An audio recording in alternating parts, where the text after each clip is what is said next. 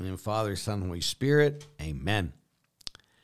Father, thank you for your love and for your mercy and for your faithfulness to us. Father, thank you for loving us and for always leading us and never letting us be alone. Father, we ask for your Spirit to be poured out in us that we may live your will and do as you command because you commanded. In Jesus' holy name we pray. Amen. Mary, Mother of Jesus, pray for us. Good Saint Joseph, pray for us. And the Father and the Son and the Holy Spirit, amen. I thought I'd deal with the sacraments, and we'll start with baptism, of course, but just an overall thing about the sacraments first. You know, again, when I was a kid, and most of you were kids, it was very explicit, the definition of a sacrament, an outward sign instituted by Christ that gives grace. And so an outward sign means it's something you touch, you feel, you experience. Water. You know, we are tactile people, human beings. We like to experience things physically. So that's what it is. It's an outward sign. It's a physical sign, something that touches us. Christ instituted it. It came from Christ. He brought it forth either implicitly or explicitly in the gospel, and it gives grace. And grace is the way God touches us. And so today, we're going to just deal with baptism because it's something that most of us have received. And it's the first sacrament. It's a great sacrament because it institutes us. What the heck today? It brings us into union with Jesus. And no other sacrament can happen unless we're baptized. And I just think that we really take it for granted. And this is the sacrament we should never take for granted, that we should be grateful for it, and that we should live our baptism every day of our life. So to go with, very simple, what's the outward sign of baptism is, of course, the water. The outward sign is water or liquid. It's instituted by Christ, and the place in the Bible, of course, one place anyway, the most explicit, this is the most explicit sacrament there is about institution, is in Matthew chapter 28, verse 19. Go therefore and make disciples of all nations, baptizing them in the name of the Father and of the Son and of the Holy Spirit, teaching them to observe all that I commanded you. And behold, I am with you always until the end of the world. So here Jesus Christ explicitly tells us to baptize, and he tells us how to do it. He gives us the formula. And this is the way we're incorporated into God. And later on, Paul would say, when we're baptized into the death of Jesus. And when I was in major seminary, just that one thought, baptized in the death of Jesus, I just didn't really get it. And we had a professor then in major seminary, and I literally called him a heretic. I was so arrogant sometimes. When I was more arrogant, can believe it or not, when I was younger. And I remember him saying something, not something like, he said explicitly this: God became that which he absolutely is not when Jesus died on the cross. And so for me, that was a hard reality. How can God become that which he is not? How is that even possible? And again, I later found out as I became a priest, and in the readings and the Psalms and the prayers, one of the prayers talks about how God became that which he is not. And the reason is because God is life. And on the cross, when he died, God became death. Jesus became death on the cross. He became that which he was not. God, who is relationship, became non-relationship. And then what the Father did with Jesus is he embraced Jesus in his death. And his love was so great, it brought resurrection life. And so when we are baptized into the death of Jesus, that means we become one with Christ in his death, where he paid the penalty for our sins. But it's more than that. For God the Father to to let go of us now. He has to let go of Jesus because we are baptized into his death. And the Father would never let go of Jesus. Isn't that something? Isn't that a profound thought when you think about it? So that's why it's always about Jesus. It's always about Jesus. So when we become one with Jesus, again, God the Father now treats us as we are in Christ. And for him to let us go, he has to let Jesus go. And he'd never do that. So that's why it's a beautiful thought that the day that you and I get baptized, we are brought into relationship with God. We're brought into the relationship with the Trinity, not just externally, but internally, that we enter into this intimacy with God. We don't become God. Well, again, St. Maximus the Confessor and different theologians throughout the years talked about when Christ took on humanity, humanity took on divinity. It's called the divinization of man, and how we do become like God through the baptism, the incarnation of Jesus Christ, and especially when we are baptized. But like right now, if you and I think about it, those of us who are baptized, God, the Trinity, dwells within us, right? Jesus lives inside of us. You know, I no longer live. Jesus lives inside of me. St. Paul says, do you not know that Christ lives inside of you? Then you go to the Spirit of the living God. Do you not know that you are temples of the living God? And then you go to Jesus, and explicitly in John's gospel. And again, that's why it's so important to meditate on the scriptures, or we get to spend time with Jesus. And then he talks about the, where is it here? But it says, the Father will come and we will make our home in him. Not just the God, Jesus, but God the Father. We will make our home in him. And that is so fantastic when we think about it. I want to give you the explicit verse. We will make our home in them. John 14:23. If anyone loves me, he will keep my word, and my Father will love him, and we will come to them and make our home with them, or in them. And so here in John chapter 14, Jesus talks about that, how he'll come and live in us. And when we sit there and we really start believing that, then I think that we'll start living lives differently, right? Because right now we always think of God as up there somewhere instead of God in here somewhere. But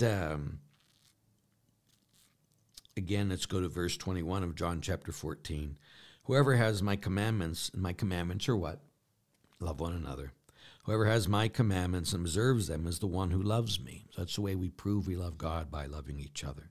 And whoever loves me will be loved by my Father, and I will love him and reveal myself to him. Judas, not Iscariot, said, Master, what happened that you will reveal yourself to us and not to the world? Jesus answered and said to him, whoever loves me will keep my word, and my Father will love him, and we will come to him and make our dwelling with him. Whoever does not love me does not keep my words, yet the word you hear is not mine, but that of the Father who sent me.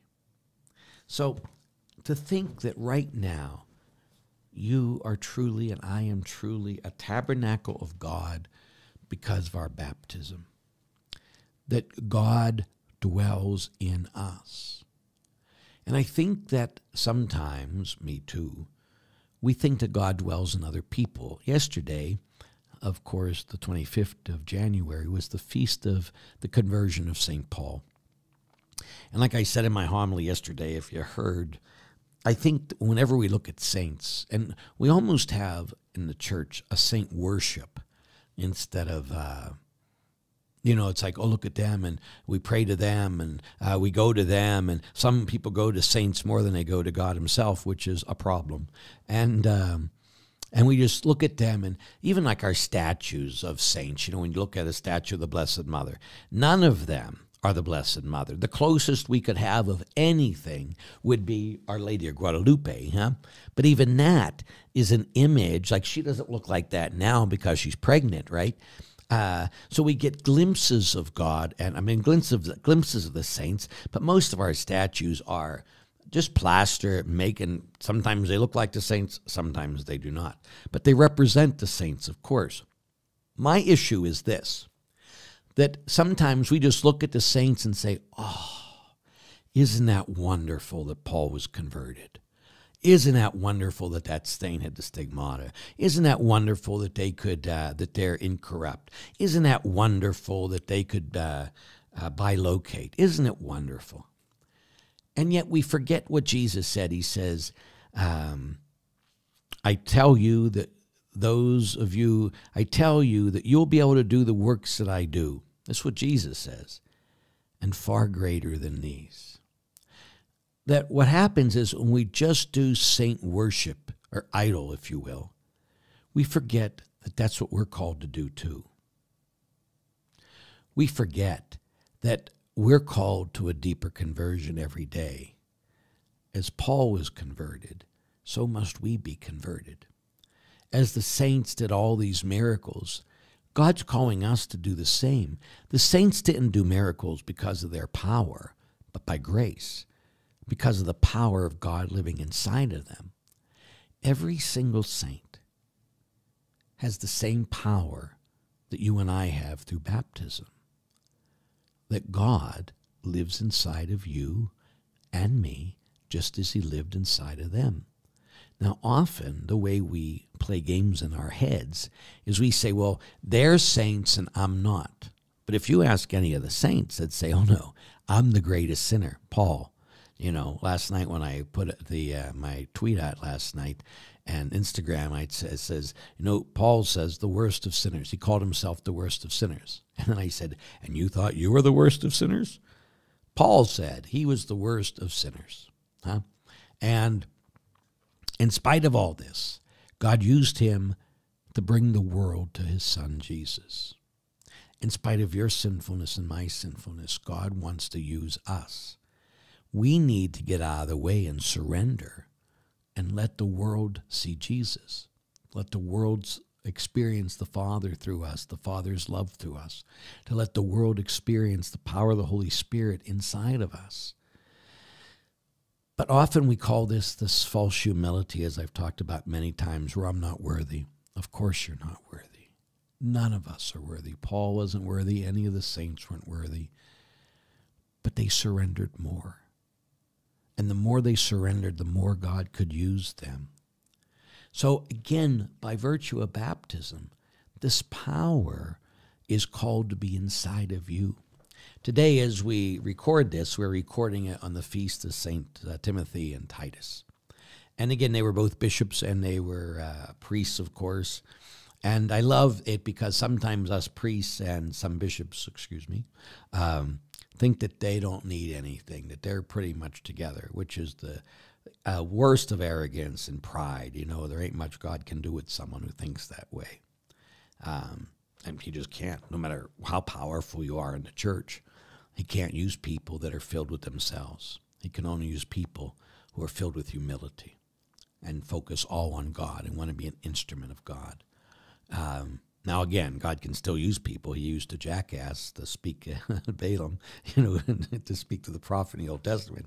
So he can still use them. But when we live in humility and when we remember what happened. So here Paul, again today, talking in the scriptures to his Timothy. Now, again, remember Timothy was a bishop and priest. And here he reminds him, and if you've not read my book, Be a Man, which I'm guessing if you're watching this, most of you have read it. But if you haven't, if you go here, I spend in these two verses, I said one verse this morning, but it's the two verses, that I spend 4 chapters of my book on these 2 verses of Scripture. And he's talking to Timothy, and he says... chapter 2 Timothy chapter 1, verse 6. For this reason, I remind you to stir into a flame the gift of God that you have through the imposition of hands, of my hands. For God did not give us a spirit of cowardice, but rather of power, love, and self-control. So he's reminding Timothy, bishop, priest, that when I gave you the Holy Spirit through the laying on of hands, that could be ordination, confirmation, baptism, you have to use the gift that God gave you through the imposition of my hands, which is the Holy Spirit, and stir that into a flame. And so, again, this morning in my tweet, I sat there and I quoted this verse and I said, so do you daily stir into a flame the gift of the Holy Spirit that lives inside of you? And again, so many people say yes too fast, and I'll say, how? Question mark. So to make people start thinking, well, how am I doing that? And then I say peace, as I always do. And then in my homily today, I explained that. That means we need to say a prayer to the Holy Spirit every day, a prayer of surrender to the Holy Spirit, that we really surrender our hearts and our lives to God's Spirit, that we let Him take full control of us. Not the Spirit who's out there, but the Spirit that's in here, so that God can use us and truly make us His temple, so that God can bring other people to Him through us. So again, the power doesn't come from us. The power comes from God. What does come from us is our cowardice. And he says that's why the Spirit that God has given you isn't a cowardly spirit. But the New Translation says of power, love, and self-control. The three chapters of my book, after we talk about the need for the Holy Spirit, is that the gift that God gives us is not a spirit of fear or cowardice, but love, power, love, and self-control, or the old thing was makes us strong, loving, and wise.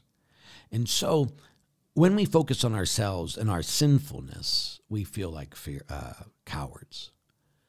But when we surrender to the Holy Spirit, we are strong, power, we are loving, and we are wise. That's all the gift of God. So in our daily life, we have to surrender to the power that was given to us at our baptism.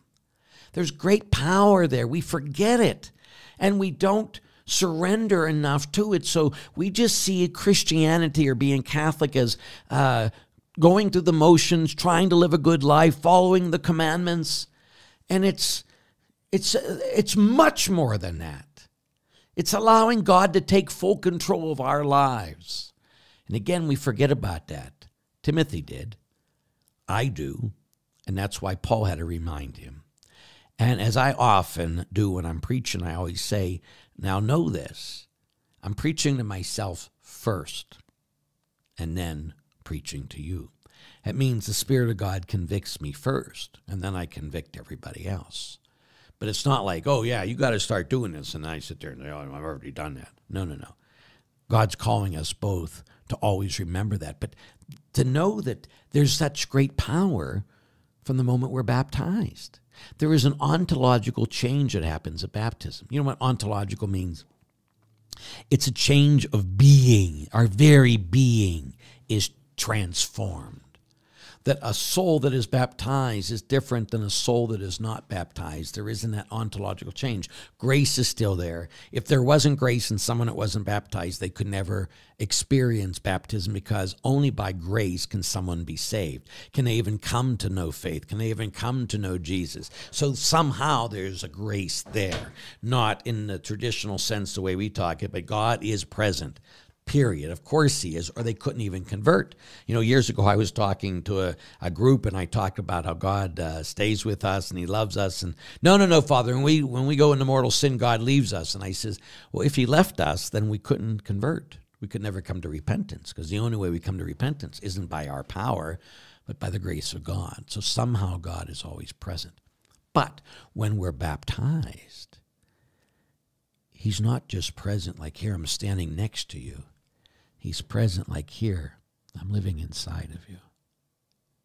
And when we start to know that power, and we start looking at the God who lives within us, not in again, we're not God, but we're temples of God. And then I decide that instead of living my life of fear, living my life of sin, that I'm going to let God take control of my life. But what we got to do is open the gift. That's why, like when I do any kind of parish mission, or if I do a confirmation retreat, or I do one of my DME retreats, I always have a surrender of your life to God. Now, when I was in Ireland, Dublin, 15 years ago, 13 years ago, whatever it was, I spoke at Glocknoise, which of course I never say right. And the Dominican there, one of the greatest guys ever. We had Jesus in the Blessed Sacrament 24 hours on the monstrance, and so kids could speak. They spent the whole week from all over Ireland. All the kids from Northern Ireland, all of Ireland was there, and I was the speaker. They had to listen to me all weekend. Those poor kids. And so when I did the surrender of our lives to Jesus, the priest hated it. He just says, "I just don't get it. We do it at baptism." We do it at baptism, but the problem is that someone else's faith was used to have you baptized, normally if you were baptized as a child. But again, faith needs to unlock the gift. And so the faith of our parents and godparents unlocked the gift when we were baptized, hopefully. But we were given a gift that day, the gift of eternal life, the gift of God's Trinity, God himself. And for most people, even after they're baptized, the gift is there, but unopened. Let's say I give you a gift of $1 million. And you know it's $1 million. I've told you. But it's wrapped up. And you never unwrap the gift. And you die of starvation. You had the gift. You had the money. You just never opened it up. When we were baptized, we were given a gift. But we need to open that gift ourselves in our lives. And that comes when we surrender our life to God, when we give full control to God. So again, if you have never given that yourself, surrendered yourself completely to God, you need to do that. I'll never forget, I came to Christ when I was 16 or 17 by watching Billy Graham, and he had the altar calls without an altar, I know. And but at least started me on being in a relationship with Jesus. Now that's without the sacraments and everything else, but it was just, okay, at least I gotta begin this thing. But then I still hadn't done it completely. I still lived my life, and even when I went to seminary, it was a life of fear. I thought that because of someone like me, God the Father couldn't put up with me for too long.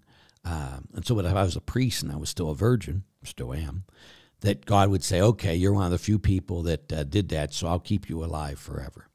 So it was like a bargaining chip with God. Okay, I'll go do this, I'll go be a priest, and you got to love me and you got to take care of me. But it wasn't a surrender of love. It was a surrender of selfishness and fear. And so later on in seminary, I remember I was at St. Mark's, and I used to spend 4 hours a day in front of the Blessed Sacrament. And I was there one Saturday, and I spent, in that morning, I think I spent 6 or 7 hours in front of the Blessed Sacrament that day. I'll never forget me kneeling there in front of Jesus, and I said, Jesus, no matter what this means, I completely and fully surrender my life completely to you, that you, even if that means whatever damnation or eternal life, whatever, Jesus, I completely surrender my life to you, and I ask you to take full control of my life. And he did. It's more than just being baptized and trying to live a good life. It's allowing the God, opening that gift that was given to you by the church at baptism, opening that gift yourself through faith. When you surrender yourself forever to God, when you make that act of faith, then the spirit that God has given you isn't a cowardly spirit or a spirit of fear, but one that will make you strong, loving, and wise. And that's what we all need to get to. So if you have never in your own prayer, not with me, not on TV, you and Jesus, you and the Father, you and the Spirit, fully, completely surrender yourself to God. Open the gift that the church gave you the day you were baptized. Open it for yourself and watch the reality of what God can do. So again, we talked about baptism, and I talked more, not as a theologian, but how do you live baptism? And that's what I'm going to do with each of the sacraments. If you want a deep theology of baptism, you can go to the Catechism. You can go to someone like Scott Hahn. And sometimes when we just do that, it's a head knowledge. And I don't think head knowledge is enough. Now, some people will say, yes, it is. Go for it. I said, I don't think head knowledge is enough. It has to be heart knowledge. It has to be relational. The God of the universe created us to be in relationship with us. And he wants you and me to be in relationship with him. And so often we just stay so focused on ourselves and our sinfulness, and we can't even begin to think that God would love us. And yet God didn't have to create you.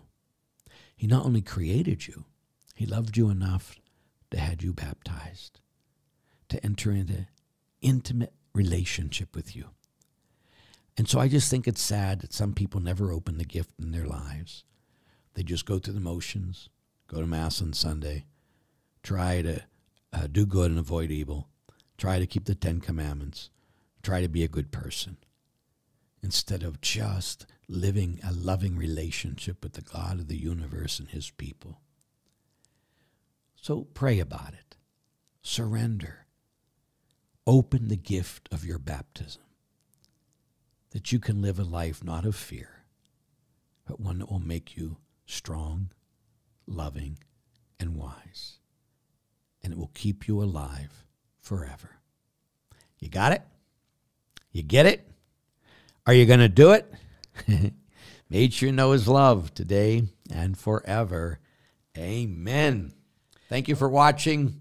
Know I pray for you every day and that I love you, and I ask you to please pray for me. The Lord be with you. May Almighty God bless, keep, and protect you. He who is Father and Son and Holy Spirit. Amen.